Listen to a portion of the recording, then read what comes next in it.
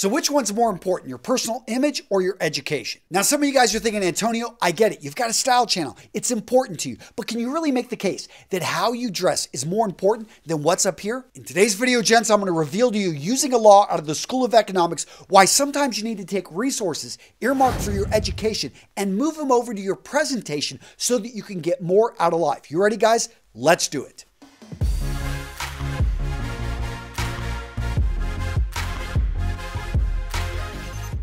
So let's start things off with what appears to be a random story, guys, but I'm going to bring it right back. There was this arcade game I loved as a kid. It was called Ivan Iron Man Stewart's Super Off-Road. And what I loved is when you won a race, you actually won prize money, which you could reinvest into your vehicle. Now, there are 5 places where you could put your money. You could put it in the nitro, which was cheap, but you didn't want to waste it all there. No, you wanted to upgrade your tires. You wanted to upgrade your shocks. You wanted to get a better engine so you could accelerate faster, and you wanted to upgrade the overall top speed. Now, the way to win the game was actually to create a balanced vehicle that would win race after race. And as you moved up, you got more money, and then you could continue to upgrade the vehicle. What you didn't want to do was invest all your money in one part of the vehicle. So my point with this story, think of yourself as that race car. You've got your education, you've got your experience, you've got your excitement, your passion, you've got your external presentation. And let me ask, in these 4 areas, are you balancing this out? The answer is no. Most people are going to over-dedicate resources to one of these areas. Most often, education. You're also going to see them spend a lot of time on their experience, but when it comes down to their excitement and their passion, they're going to lack there. And when it comes to their external presentation, they're barely getting by. They're not putting almost anything into this. And gentlemen, really quick, if you're enjoying this video, I'd appreciate it if you click on the like button. If you're new to Real Men Real Style, subscribe and make sure you've got the notifications turned on so you get updates when these videos come out. Gents, this interaction is important. The mighty YouTube god Crom, he has said that you need to interact with my videos to show that it's something worth watching. So I really appreciate it when you guys interact and leave comments. Now, there's this quote out there you've probably seen. It's attributed to Oscar Wilde. It goes, "A man can never be overeducated or overdressed." And my answer to that is yes, he can, because you have a limited amount of resources. So you want to make sure that you're spreading this out evenly into the areas that need it. You've only got so much time. You've only got so much money. You need to make sure you're spreading out your resources and you're putting it towards the area that can do the most good.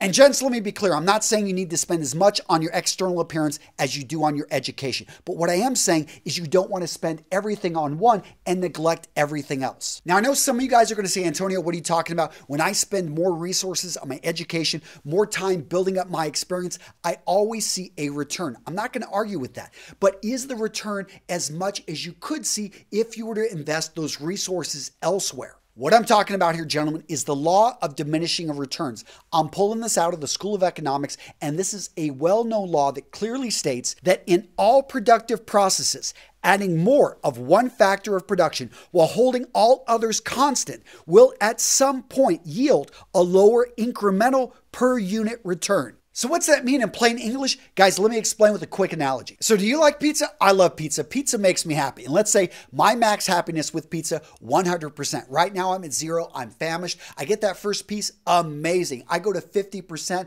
That second piece is good. It's not as good as the first one. So I go from 50 to 75. That third piece is great, but it's still not as good as the first 2. I go from 75 to 87.5. That fourth piece is good. And I go up to 93.75. So do you notice as I ate more and more pieces of pizza, my return on investment for the later pieces continued to go down. So now, taking the law of diminishing returns, let's apply it to your education, your experience, your excitement, and your external presentation. So let's say your education is at 93.75%, your experience is at 93.75%, your excitement, your passion for what you do is at 50%, and when it comes to your external presentation, you're down at 10%, because honestly, you haven't thought about it, you're just barely getting by here. Gentlemen, looking at this like a mathematical equation, to have an effect on that final number, where can we put resources, your time, your money, and see the biggest return? Gentlemen, the answer is obvious. It's your external presentation, the way you dress, the way you speak, your mannerisms, your etiquette, your body language, the way that you engage with other human beings. If you could level this up, all of a sudden it's going to affect everything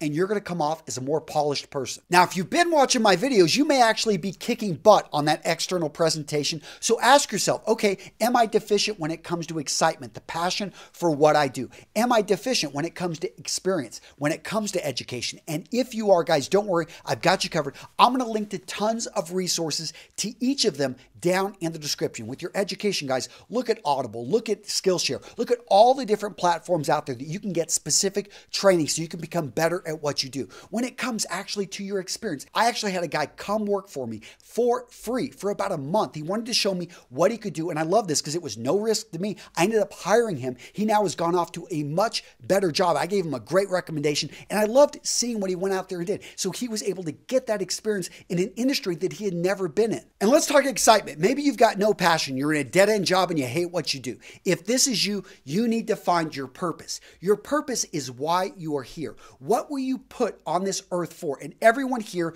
was put here for a reason. When you have a purpose, all of a sudden you're going to have the strength to persevere, to go after what you want. And it's so much more than being happy. Happiness is an after effect. But when you've got a purpose, you will have the strength to go and get what you want in life. Now, if you enjoyed today's video, I think you're going to love this video right here, the interchangeable wardrobe. This is part of my foundational series, and every man needs to have a basic understanding of what is an interchangeable wardrobe and how to build it. And if you've already watched that one, then go check out this other video right here, the style pyramid. I break out fit, function, and fabric, go into a lot of detail in this video right here. Again, guys, I'm linking to both of them down in the description. And gentlemen, as always, I've got you covered. I'm linking down in the description of today's video to tons of additional resources. Go check it out right there in the description of today's video.